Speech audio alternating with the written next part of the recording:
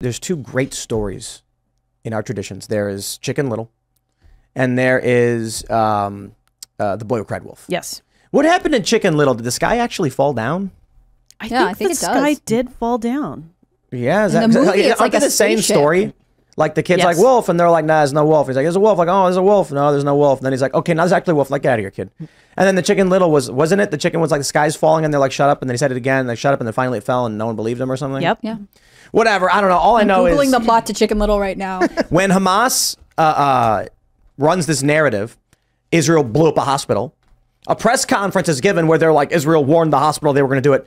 And then you get all these leftists screaming that Israel did it. And then we're like, wow, I mean, you know, we in good faith want to understand who did this. Oh, sure. And then it turns out nobody did it. I mean, look, it appears that a Hamas rocket misfired. The payload landed in the parking lot and created a big fire. The hospital is intact.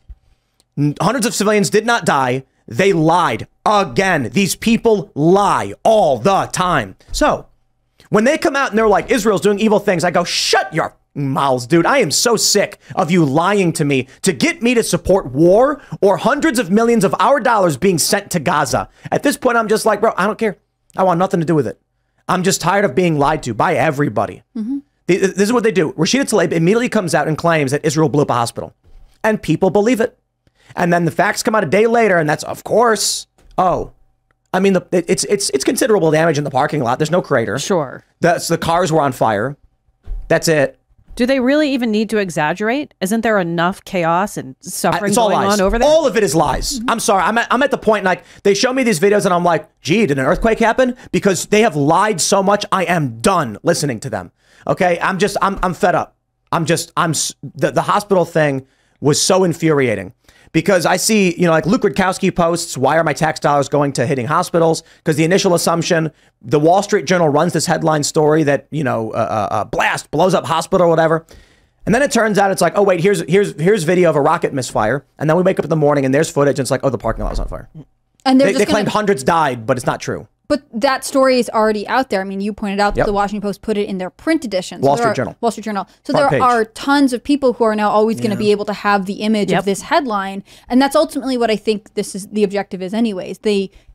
It's not to get truth out there. It's to whip you into a frenzy to support the cause, which is, you know, one of the grossest parts of politics in any country, but definitely in America. And way worse now in the, like, with war being as, in the information around war being as immediate as it is, you just leak the story, you put the story out there, and yeah, sure, maybe 5 to 10, 20% end up reading the retraction or see the follow-up headline, but that's a large amount of people, a vast number who will never know that that's not what happened here. And even if you do print a retraction, I mean, the thing about war reporting is that it's all happening so fast, it's very difficult to verify, which means that as the consumer of it, you should be very careful about what you're seeing and what is being told to you. But people don't do that. And so by the time, you know, the Wall Street Journal says, oh, maybe we got it wrong, actually 7 other things have happened that they've reported on. So it doesn't really matter. That Just never leaves gets you fully feeling angry. corrected. Yeah.